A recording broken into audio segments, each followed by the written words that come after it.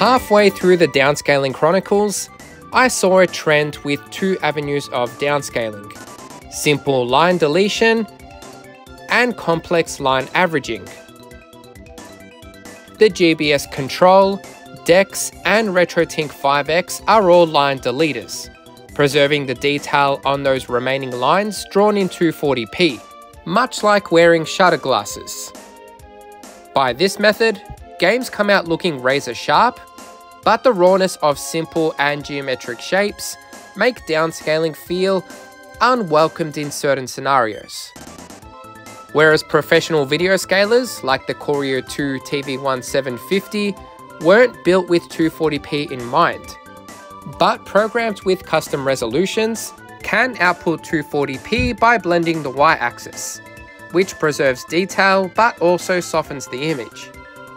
The DVDO iScan HD Plus is in the same boat. A premium video processor that won't downscale to 240p out of the box. And a huge box. This unit is almost bigger than the collective scalers I've featured so far, with a buffet of standard analog, VGA and DVI inputs. I chose to send HDMI through DVI and output RGBS through the VGA port, so there's no external transcoding. It also comes with a remote to complement the buttons on the front. There wasn't a ton of info online about using these units for 240p downscaling, and the main point of reference came from Fudo and Blair on Shmups, and Xavier on YouTube. I was fortunate that my unit already had custom timings programmed from the original owner.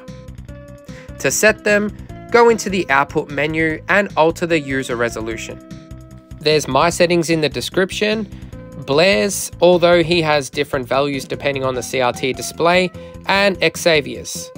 You could even download one of the Corio's XML files from Shmups and program those. If none of them seem to work, you can make precise custom timings with these two sites. Type the desired resolution, for example 720 by 240, click enter, and copy the mode line over to the next site, import it, and hit calculate. Scroll down, and these are the 240p timings. Unfortunately, there's no interlaced resolution option on the DVDO, so a 480i output is sorely missing. Downscaling was almost as fast as the GBS and RetroTink 5X, with only half a frame of lag when the input resolution was 720p, 480p, and 1080i. Just make sure to set the frame rate to 60Hz locked, as unlocked raises the lag by a variable 1 to 2 frames. Lag when downscaling 480i and 60Hz locked was excessive with more than 3.5 steady frames. Interestingly, 480i smoothly de-interlaced to 240p, whereas 1080i downscaled to 240p by bob de-interlacing. So each progressive field flickers just like the Extron downscaling trick without the flicker filter. To see how the DVDO achieves a 240p downscale, I tried to display the usual test patterns using the Spears and Munsell Blu-ray with the PS3 set to 480p, but it kept jumping out of sync on the 20L5, BVM20F1 and 15kHz widescreen Grundig. I tried my hand at setting different 240p timings and also tried Xavier's, as he was downscaling the PS3 to a BVM D24. Hearing the screech from my 20F1 as I adjusted the sync timings was a scary ordeal. So I turned off the CRT and was guided by the front LED display. But even with Xavier's timings and variations of them, it wouldn't properly sync. So maybe it just had copy protection. But it does the same thing in gameplay. And HDCP on or off did nothing. I then tried connecting the PS4 and a standalone Blu-ray player in 480p, but got the same result. I went through all the different sync options, even combining HV sync on the output but to no effect. I fired up the Xbox 360 and didn't even get as far as an out-of-sync picture, just the DVDO's generic blue screen.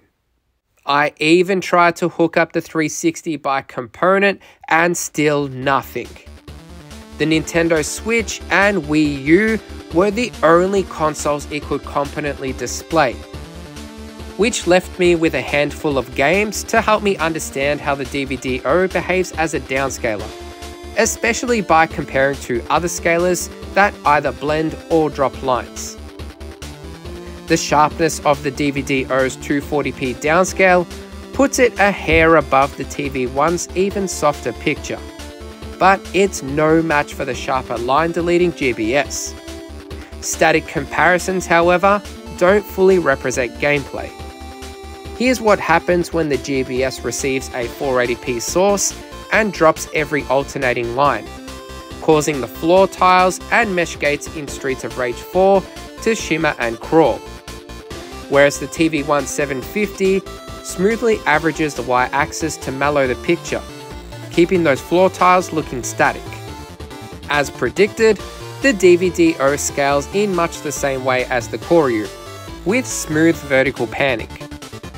But it also suffers from aspect ratio hiccups, resulting in regular intervals of uneven rows, which causes anything that passes through to warp and curl. Line blending results in a fairly accurate representation of 2x upscale 240p video, but also produces a ton of blooming. The Corio2 and DVDO may appear brighter on these captures, but the GBS control looks much cleaner and more accurate in person. Compared to the source sprite of Zangetsu in Curse of the Moon 2, the two tones that make up the cape's outline and inner shading are well defined on the GBS, whereas the DVDO's line blended 240p has a considerable loss of finer definition to the point of merging the red tones. The softening glaze that the DVDO applies to modern 3D content is reminiscent of playing a game on the Nintendo GameCube and Wii. With complex 3D games, those aspect ratio bumps are nowhere to be seen, and it downscales with fluid motion and no obvious screen tearing or frame skips. And while text is easier to read in 240p on the DVDO versus any of the line deleting downscalers, it still doesn't make up for the missing 480i output. If you were paying attention to the lag test, you might have noticed the picture was grossly overscanned on the 720p input. I assume because the custom timings were optimized for 480p, and I tried to program a custom resolution with 1280 pixels wide to suit 720p. But the issue was mostly in the vertical portion, and I had to leave the vertical size at 240 to achieve a 240p, leaving no room to budge. With the 480p input timings, adjusting the underscan, input and output aspect ratio didn't make a world of difference. So a 720p input is technically a possibility, but I couldn't maximize its full potential. And as I suspected, a 1080p input didn't work either. Being picky with some consoles and limited handling of input and output resolutions, the DVDO cuts short this episode and my expectations. It's just too rigid in customizing a global 240p resolution that'll translate across multiple consoles and devices. But let's say that it could display whatever console I threw at it, and on paper, the iScan HD Plus shares similar qualities and limitations to the GBS control, briskly downscaling only 480p to 240p with no 480i output. But it also has some of the disadvantages of the other downscalers: softness just like the TVOne 750, and scaling bumps just like the Dexx and RetroTink 5X.